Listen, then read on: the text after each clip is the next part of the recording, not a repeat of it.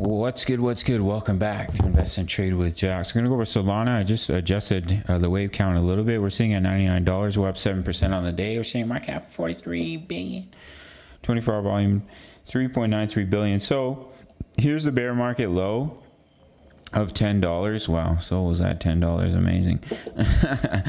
So I think we went through a 1-2-1-2 setup, and when you see a 1-2-1-2, it leads to an overextended wave 3. So the wave 3 is overextended because if you take a trend based extension from the bottom of this wave 1 to the top to the bottom of the wave 2, it's pushed all the way up to the past the 425% extension. So that's basically as far as you can go. Usually you're not supposed to pass the 425, but it could be that it's just a really overextended wave 3, and we had that 5-wave move, which is here in green. And now you're pulling back in the wave 4. We saw a nice bounce off the 38.2, and now you're going to push up in a wave 5. So it can give you a target for that if you take a trend base of extension from the bottom of that wave 2 up to the top of the wave 3 to the bottom of the wave 4. You would target the 618. I like to target the 618, the 61.8 to the 78.6 for that wave 5. And then you would see a larger pullback. That could take you all the way up to 156 to 174 before seeing a larger pullback in a wave 2. That's what I'm looking at for Sol. If we come down, we create a lower low. We can still drop to the 50%. Max retracement for a wave 4 is at 50%. That's all the way down to $69. So it wouldn't be a problem if it creates a lower low first. But I think it's likely that this 1-2-1-2 setup, usually it leads to an overextended wave 3, and I think that's what we're seeing here. I could be wrong. Anybody can be wrong. This is crypto. Anything can happen. So just take the analysis with a grain of salt. If we create that higher high, we push up towards that next major resistance of about $142 before potentially seeing a rejection.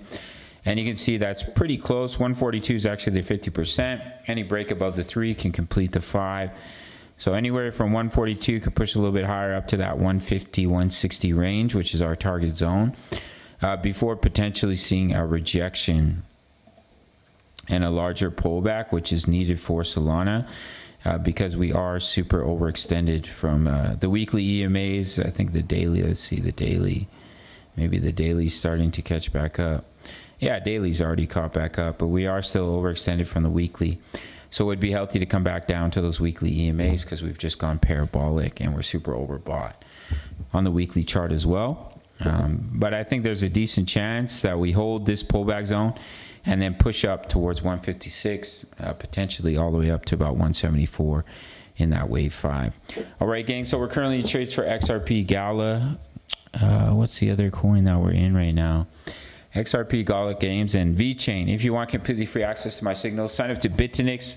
No KYC, no VPN all around the world. You can also, until the end of the month, get 100 USDT if you get up to $1 million in trading volume.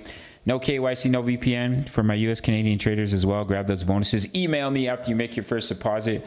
I'll give you completely free access to my daily crypto analysis, my exact crypto trade setups, crypto news, member profits, Forex signals, Forex analysis. We're currently in a couple Forex trades, as well as we're in 3 crypto trades.